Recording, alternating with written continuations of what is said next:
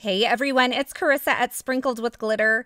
Today I wanted to share something just a little bit different. By far, the most common question I get asked is, how do you set up to film your videos and what lighting do you use for your videos?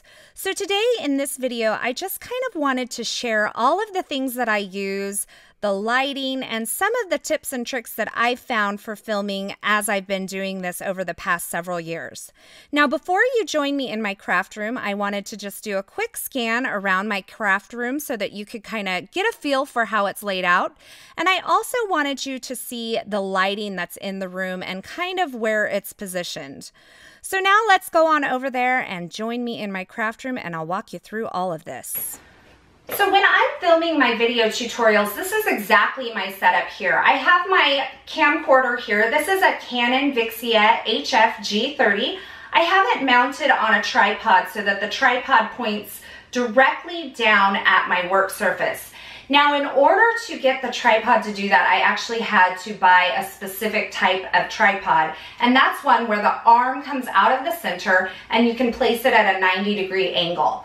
The tripod that I use is the Vanguard Alta Pro 263 AT, and this is actually the center arm that slides down into the tripod.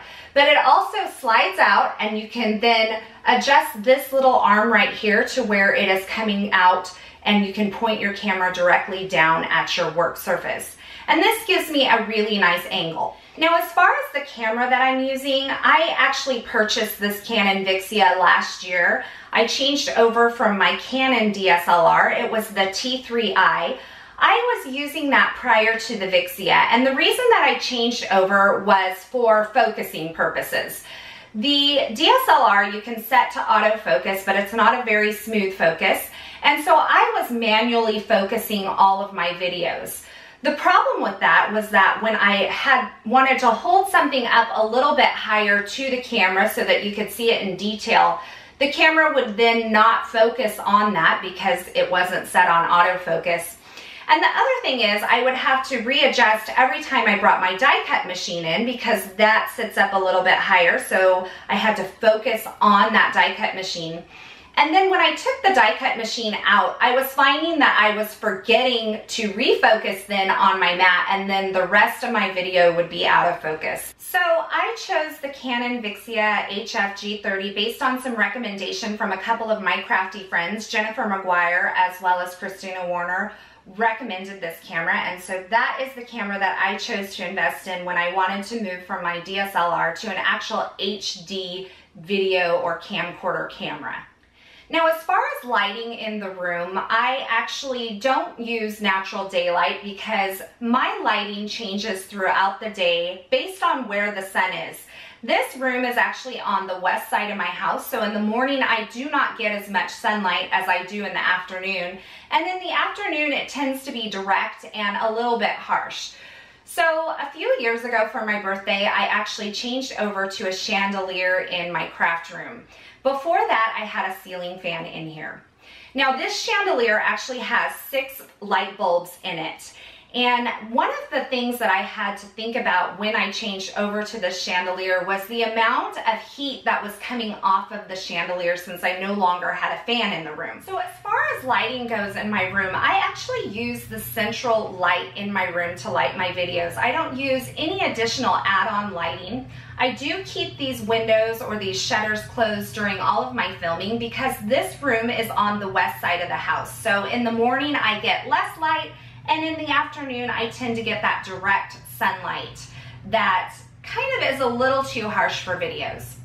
So when we built this house, there was actually a ceiling fan in here, and a couple of years ago, I decided I wanted a chandelier in my craft room instead of the ceiling fan.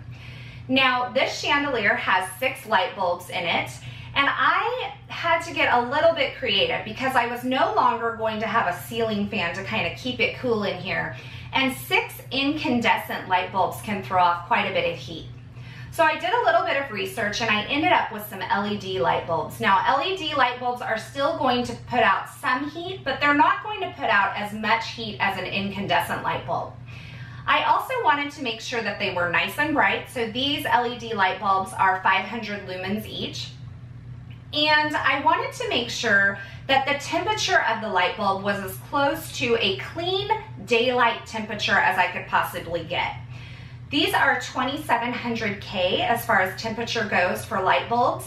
If you get something that's too warm, you're going to end up with a really orangey or yellow cast to your videos. And if you get something too cool, you're going to end up with like a blue-green cast to your videos. So you want to make sure that if you're going to use central lighting, that you may want to consider investing in some high quality LED balanced temperature light bulbs. And that's what I did here. Now, they were in no way cheap, but LED light bulbs are supposed to be not only eco-friendly and put out less heat, but they're supposed to last a lot longer than incandescent bulbs. So you have to take that into account when you're investing in something like that. Now, before I switched over to using the central lights in my craft room for lighting my videos, I actually use these Stella desk lamps to light my videos. I actually have two of them. I have one on each side, so one for each workspace at my craft table. And the nice thing about these Stella lamps is that there are 3 different temperatures of light that you can get from them. So I'm going to turn this one on here. They actually are kind of touch activated. There's no switch or anything, so they just work by touch. And you can actually brighten them or dim them, so you can get as much or as little light as you want. And you can also use the mode button to change the temperature of the light. So I have a really blue light there, I have a really warm light there, and then I have a really kind of mixed light here. And this kind of in-between color is the temperature that I was using prior to using the central lighting in my craft room. I really do highly recommend the Stella lights. I like them. The other thing that you have to consider with the LED Stella lights is that sometimes with your frame rate, you're going to get a little bit of what looks like a wave in your video. So you may have to play with the frame rate on your camera in order to reduce that kind of wave that you get from the LED lights. So I wanted to quickly show you how I adjust the white balance on my camera prior to filming each and every time I do this. Now, I'm not only using balanced light bulbs, but I want to make sure that my camera is balanced to the light that I'm using. So I've brought in a piece of Neenah Solar White cardstock here onto my work surface, and I am going to use that as my true white to balance my camera. So prior to filming, I go into the settings by tapping this function button, and I'm going to go to white balance. Now I am going to use this auto adjust white balance here, and then I'm going to click set white balance, and you're going to see this little icon's kind of blinking and reading that white that is in the frame there, and it will automatically adjust my white balance to be balanced according to what's in the frame right then. Now, in addition to adjusting the white balance, I like to also turn up my exposure just a bit. So I am going to go into the function menu again and hit exposure. It is currently on auto exposure, but I want it to be a little bit brighter. So I am going to choose the M, so that is a manual exposure there, and I turn it up to 1.0. That just gives me a little bit more brightness. Now I can exit out of there, and any additional adjustments that I need to make, I can do in my Final Cut Pro software. So this gets me as close as possible to the lighting and the coloring that I like, and then any little tweaks that I need to make, I then make in my video editing software. So there you have it, a quick walkthrough of some of the equipment I use, how I've adjusted my lighting over the years, and how I kind of set this all up to make it perfect for my video tutorials. I really hope you enjoyed this video, and remember, I will have all of this stuff linked over at my blog as well as in the description at YouTube, so be sure to check that out. And now, stay tuned for some bloopers.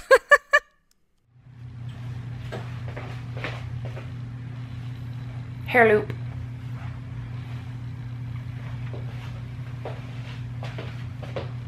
And this tripod is made from Vanguard. It's the Alta Pro 263 AT. Now when I film, this tripod here is the, now the camera that I use is the Canon Vixia HF G30. I've been loving this camera, orangey cast. And if you get something too cool, you're going to end up with like a blue with a